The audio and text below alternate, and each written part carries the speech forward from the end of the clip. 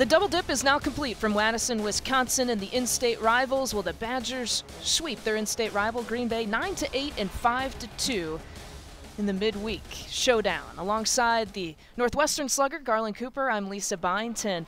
And Wisconsin won both of these games, but they had to do it in comeback fashion. They did, and this really was a battle from both sides, Green Bay and Wisconsin, but what we saw was a more seasoned, a more experienced Wisconsin team able to come back in the 7th inning, score 5 runs to win the first game, and then the second game got behind early and were able to come back and win that game as well. Let's take a look at how they did it in game 1. To the 7th we go. It was 8-4 Green Bay when this happened. The freshman Chloe Miller, the double that scored 2, Maria Gonzalez and Stephanie Peace, and that made it 8-6 Green Bay. Then Ashley Van Zeelen hits into the fielder's choice, and Miller scores, and suddenly it is a 1-run game. Katie Krishner, her 3rd hit of the game. It was a big one off the wall. She had 2 hits coming into today. She had 3 in game 1 alone. That Mersch scored and tied it, and then Mary Massey, what do you say?